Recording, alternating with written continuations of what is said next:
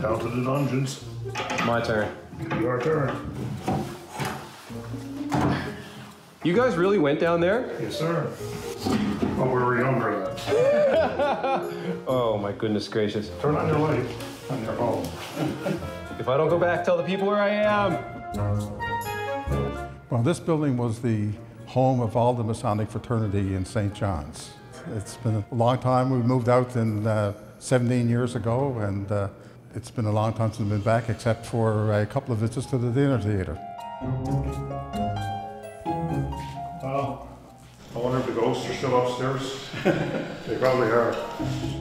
When this building was built, there was a really high membership of Freemasons, and there was prime ministers and lawyers and doctors, and there was a lot of money involved. It finally got to a point where our membership declined and we really couldn't afford to keep the building. And have you guys seen it since? No, we haven't. No. Yep, the night I joined up here, I didn't know what was going to happen.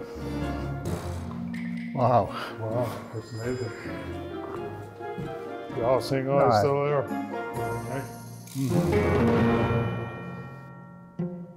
It's called the all-seeing eye. It just keeps an eye on us, and that's where we would say the master would sit up there, and there used to be a big metal plaque behind there. They've taken it down now, but I didn't know that big G was there behind that. That's new to me. This is the carpet, and it's a silver carpet at our new building. It has the square and compass, which is a universally recognized symbol of Freemasonry. How about this cool tile inlay in the floor? Yeah, it's referred to in part of our Masonic rituals. It's called the tessellated pavement. You've probably seen this building and you've heard a lot about signs and secret signs, and they're just there to remind us, about our rituals, and we're not really a secret society, we're just a society that has some secrets.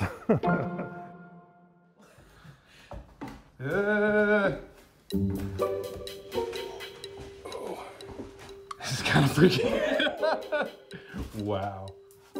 Well, it's referred to as a pit, and let's say that there's a lesson learned in that ceremony that you will never forget.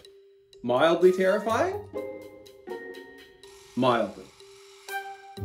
Yeah, this room, I remember this one pretty good. When I looked down there, I wasn't sure. The building was held by the Masons until 2008, and that's when I believe the Spirit of Newfoundland purchased it from them and ran their theater company here for many years. They did countless performances in this room. Until now, they were the only other owners. So for such a long-standing building, it's only changed hands 3 times.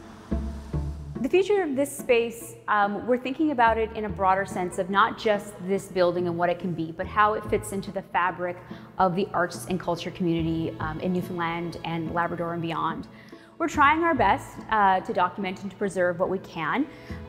It is a building that needs a lot of work, but there are some real treasures here. Obviously, there's some symbolism that is tied to the Masons, and we want to be respectful with them. It's so easy to take something like this and just want to modernize it. But we think a better fit for the city is bringing it back to more of an older kind of aesthetic while looking to the future. It was hard to see, but when we were here, when the building was functional, it was just awe-inspiring when you came into the room. The first night I joined, I was just kind of overwhelmed, and I was thinking, wow, this is like a Buckingham Palace. It was great to see the building again, and happy to know that there are plans in place to restore the building, and look forward to being able to come back and see the building once it's restored.